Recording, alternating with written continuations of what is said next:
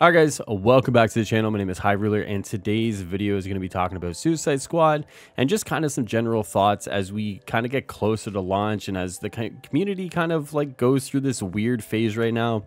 There's no real structure to this video. It's just going to be airing some thoughts out and you guys are free to disagree or to agree and we'll just kind of go from there, because what I've seen right now is a lot of hostility in the community, right? It brings me back to the Avengers days where you're either a shill or you're a hater and you're going back and forth and people are fighting against each other. It really does feel like time travel was invented and I'm like the guinea pig that has been kind of used, because like, I'm not going to lie, everything that I've seen over the past 72 hours has made me think that like, yeah, like this is Marvel's Avengers 2.0, right? And not necessarily the game, because I actually think the game as it stands, what we've seen, what the reception has been to a lot of the features, how people played the alpha, I think this game is actually way better than Avengers. Now, with that being said, the community is not any better, right?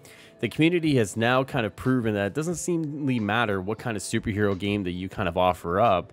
The reception is always going to be the same, which is super unfortunate because I always view these stories as one-offs, right? So for example, let's talk about Kevin Conroy, right? I don't think this game ruins the legacy of his Arkham games, right? I think if you're someone who views those Arkham games as the perfect trilogy, right? Or I think there's 4 if you count one of them. If you view those as the perfect kind of trilogy or quadruply, whatever the word is, I think you can still hold that opinion and still appreciate Suicide Squad for whatever it wants to be.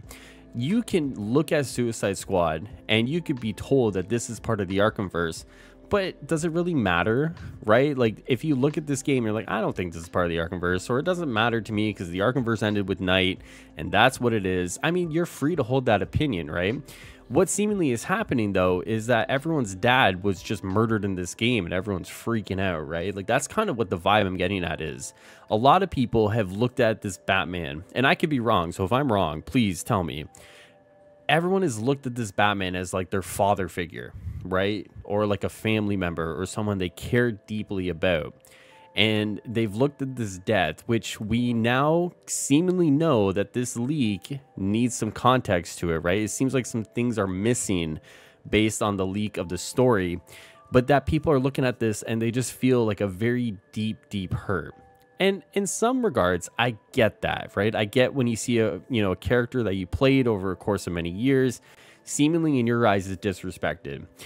I think Comic Storian had an interesting view of the way that these games can be viewed, and that basically is like, if you don't want this to be a part of your headcanon for the Arkhamverse, don't let it, right? You could totally just play this game as an Elseworlds kind of vibe to it, you know? Like, this is not your Arkhamverse. This could be Arkhamverse 2, for example, right? Like, you guys know what I'm saying, and you can treat it like that, right? But at the end of the day, I think one of the things that we have to kind of just consider is that like there's a story to be told here, right? And stories are subjective and you can either like them or dislike them.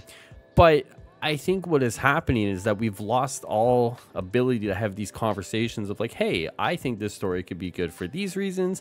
And someone could be like, that's cool, but I think this story is not going to be good for these reasons. And just agree to disagree, or just kind of say, hey, I respect it, move on. That's kind of what it is, right? I feel like, and I'm going to generalize a little bit here, but I feel like in the comic community and people who like superheroes and superhero adjacent media, right? Whether that's the MCU or the DCU, or now, kind of comic book video games, right? We've seen this recently with Spider-Man, that people just kind of go to the extremes. I've seen some crazy stuff people have said about Rocksteady, and it just kind of makes me wonder, like, really, like, is that really how you want to kind of enjoy these pieces of media, right? Because at the end of the day, as I said, just because this is part of the Arkhamverse, what the developers say, you could totally just treat this as an Elseworlds and just, be like, yeah, it was an Elseworlds story, whatever, it is what it is, you move on, and that's what it is.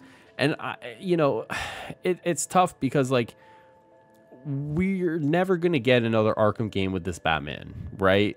And I know it's not the ending that people want, but I think you just kind of should enjoy the journey that, this Batman's going to be on. Right? Like, just enjoy that this is Kevin Conroy's one of his last appearances as this Batman, and just kind of take in and just kind of enjoy his performance, right? maybe he still dies at the end of the game, right? Maybe somewhere Harley still shoots him, but you're still going to have a boss fight against him. You're still going to be able to hear his voice. You're still going to be able to enjoy this Batman in its own different way. And I think at that point, you're still honoring Kevin Conroy by at least acknowledging that he probably kills this performance. He probably just absolutely destroys it. And I think that is the best way to go about it, right? You can disagree with the story, but I think Kevin Conroy is probably still going to end up being probably one of the best parts of this game, if not the best part. And I think that's one of the small takeaways you get from a game like this, right? So it's tough because, like, as much as I am excited for the game, I'm nervous to say I'm excited for the game. Because if you say you're excited for the game, people are just going to hate on you, man.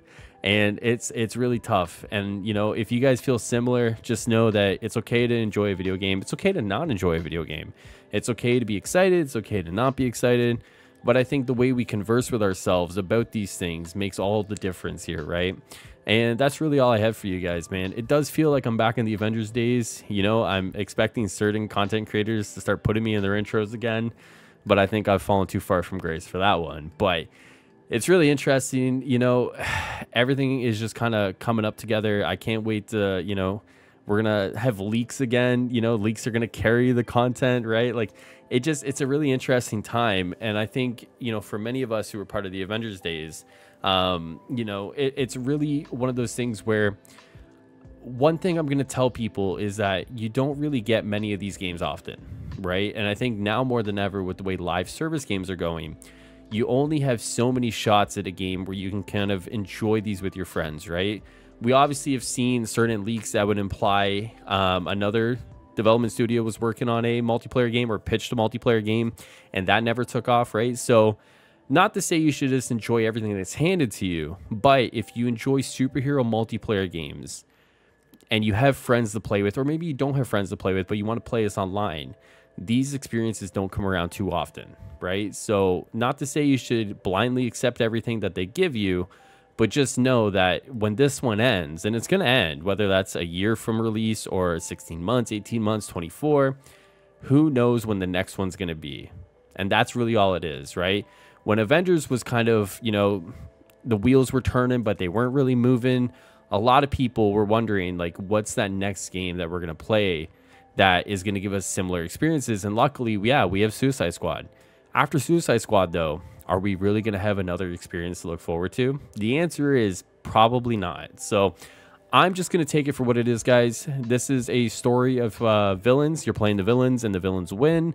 And at that point, I'm just going to enjoy with my friends, make some cool builds, and hopefully just do a lot of crazy mayhem. And that's really what it comes down to, right? So if you guys enjoyed this, you want more Suicide Squad content, convince me that I should make it. Because right now, I need some convincing, man. I really do. Otherwise, I'm going to talk about other video games, and none of you guys are going to care anyways. So if you guys want to watch more content from me about Suicide Squad, make sure you like the video. You leave a nice little comment. Maybe sub to the channel if you want to. And I'll see you guys next time here. As always, guys, enjoy the rest of your day. Take care. Take care of yourselves. I'll see you guys next time. Peace.